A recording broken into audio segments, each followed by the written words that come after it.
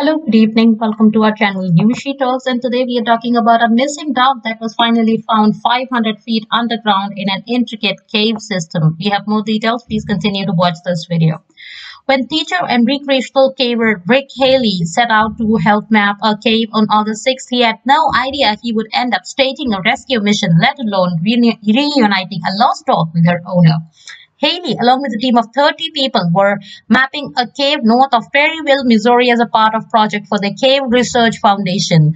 The cave is part of the Moore Cave System, Missouri's second largest cave system, measuring around 22 miles. Haley, who was involved in logistics and managing problems on the expedition, exited the cave to find another caver and an assistant fire chief from the local fire department.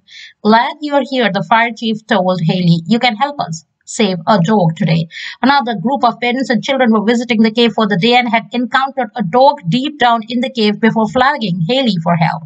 Haley and fellow caver Jerry Keene, both of whom have specialized cave rescue training, had to crawl and squeeze the dog through tight pathways to get to the dog. The dog was in poor shape. She didn't seem to have any injuries, but boy, she was really malnourished. She was skin and bones. She had mud on her.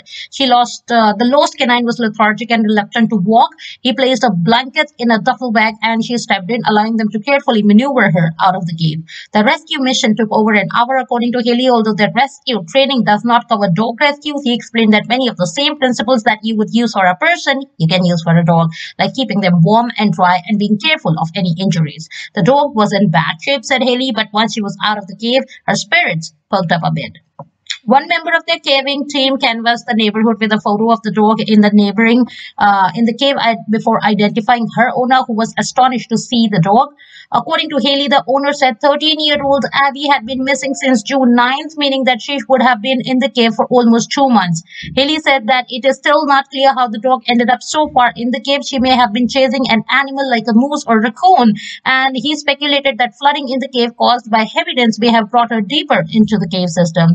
"It's a good feeling to participate in rescues," said Haley. He also credited the work of the team of cavers working with Cave Research Foundation. "I happened to one of the only few people on the surface at the time that the rescue needed to happen. But if there had been like 30 of those cavers here, you would have found 30 people facilitating the rescue." So that's all we have in today's video. Please continue to watch this space for more informative news. Thanks for watching us.